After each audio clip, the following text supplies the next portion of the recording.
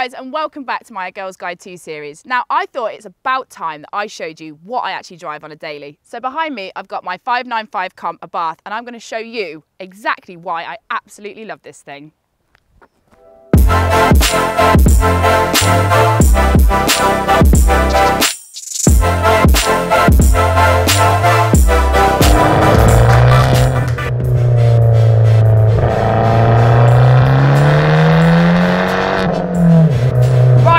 I'm going to start by saying that I absolutely love this car. And you know why? Because it makes me laugh. It is so funny to drive. It has got so much character. It's unreal. Like, I never thought I would drive a Fiat 500. It's not really my style of car. It's very small, it's dinky, it's cute. But believe me, the 595 comp Abarth is just a little whirlwind. It's a little pocket rocket. You know, when you think of hot hatches, there's some great examples out there that you can pick from. You know, and budget range, you could get a Fiesta ST, or you could go and get, I don't know, like a Megane RS. This, for how much I pay for it, gives me more enjoyment and laughs than anything I've driven for a long while, which is why I ended up investing in one. Like, just listen to it! It's ridiculous. Now, it's not the most comfortable of rides. It's quite stiff. I've also put lowering springs on it, so it's even a little bit more compromised. But you would think when you've got such a harsh ride that you would have like quite a bit of adjustability. But unfortunately, because you can't turn the traction control off, the car never really rotates enough for you to catch it and then put some interesting moves down. But this car, I mean, it wants to turn. It loves it. It just wants to be driven, and it's got so many noises, and you can just love it. This car originally is the 1.4 4-cylinder 16 valve turbocharged, which they run out the box 180 brakes. That's like 0 to 60 in 6.7 seconds. This is now running 210 brakes. I've had it remapped when I had all of the work done at Forge, and it is just rapid. It's just over 1,000 kilos, so you can imagine how light that is, and putting that power down is interesting. It likes to torque steer. It likes to kind of just do what it wants to do, but that's all part of the fun. You're in it for the ride. You strap in and you are along for the ride with this thing.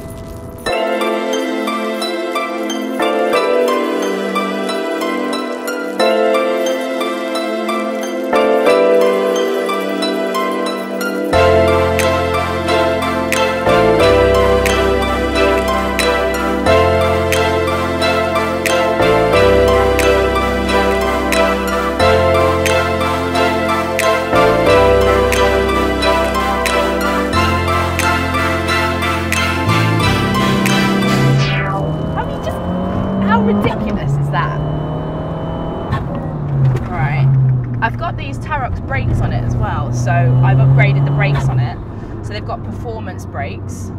Tarox very kindly worked with me on this because they wanted to test out having performance brakes on a road car, because they do obviously track ready brake pads and discs, but these are actually more performance focused, but they are for the road. They do squeak a little bit, which is a bit annoying when you're in town, but everyone knows that when you buy uprated brakes, you are going to get that little like squeaky noise that comes with it. But obviously, because it's a race car, it doesn't matter. There you go, there she is. Oh, better go slow, we're in the village. There's nothing more that I enjoy than taking this car out on a weekend and just going for a little bit of a drive in it. If you're ever feeling a bit sad, or you know, you've got some time on your hands, go for a drive in one of these and you'll just get out the car laughing your head off.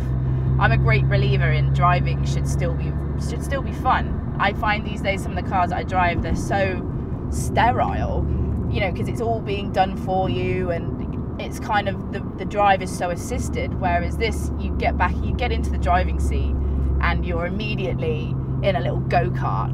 And the great thing about hot hatches is you're not going fast enough to really get yourself into trouble, but you're driving the car on the edge, and that adrenaline rush comes from being somewhere near that edge. And that's what I enjoy more than anything. It just really lights me up when I drive it. As you can see, I'm smiling like an idiot. Anyway, people just go past me like, what on earth is wrong with her? Well, my friends, it's called a 595 Abarth. So Ford have had this car for a little while, and as I mentioned earlier, they have used it as a prototype for the 595 Abarth bits that you can now buy off the shelf. So it's got the cold air induction kit on it, it's got a big front mount intercooler, it's got the actuator, that wonderful dump valve that I so enjoy, and it's got a custom oil cooler which has been fitted in the OEM position where the old one is. So the car is now ready for a lovely little decat as well, because they've mapped it very kindly for me. So it's got a custom map on it which now produces that wonderful 210 bhp of pure driving pleasure. I think I can't really stress to you how much that I do enjoy this car. But I won't completely say that it's the best car in the world, because there are a few things that do kind of wind me up. You can't turn the traction control off in it. Now, it does want to rotate a tiny bit, but if it even started to understeer, like it saves you. And I don't know, I like to be able to actually drive myself out of a problem than the car try and save me itself. That's the one thing. So when I take it on track days, it's a bit of a nightmare, because you know, with the steering input and throttle input, you can be going around a hairpin and it's just like, it's just a bit dead, because you don't have that freedom to, you know, really put the gas down when you need to. Other thing, the steering wheel kind of sucks, because it's too podgy round the middle. I couldn't think of the word then, but it's a little bit too beefy round here. So when you're driving, like you want to get a good steering wheel grip in there, but this bit's almost like a bit too big, so you can't fully grip it as hard as you wanted to. It's a little bit, it can be a little bit clunky with the infotainment, but again, this is not why I bought the car. You know, if I want to go listen to music, I'll listen to it on my E21. And they still insist on having the 500 like bit on the dashboard there, which I don't, this isn't a 500 to me. This is not a cute little runaround. This is a baby Rhino with all the power and all the noises. It sort of snorts, and I don't even know, I can't explain it if I was like trying to talk about this car. It is a little, I call it baby Rhino, because it's just snorting at you, and then it's running, you know, it's running around sort of doing this. Like, people have said to me, when this comes flying up to you in your rear view mirror, you're like, what is that? And it's just like stampeding up. What is it that rhinos do? Rhinos charge, don't they? That is exactly what this car does. It charges at you. Yeah, like it is.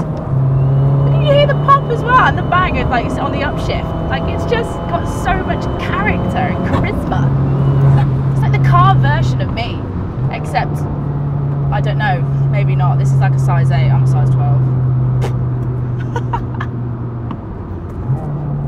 Does it want to understand? See what I mean? It's just not. And also, I do need to get that turned off. Whenever you get a little bit hard on the brakes, it just starts doing the old that.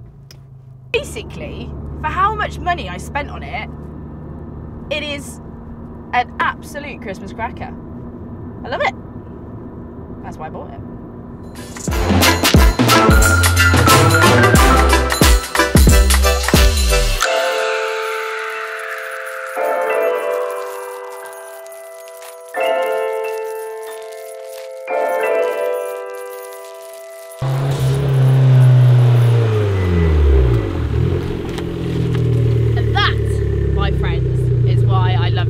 So much. Thank you for watching. Make sure you stay subscribed for some more videos in my Girls Guide 2 series, and I'll catch you guys again soon.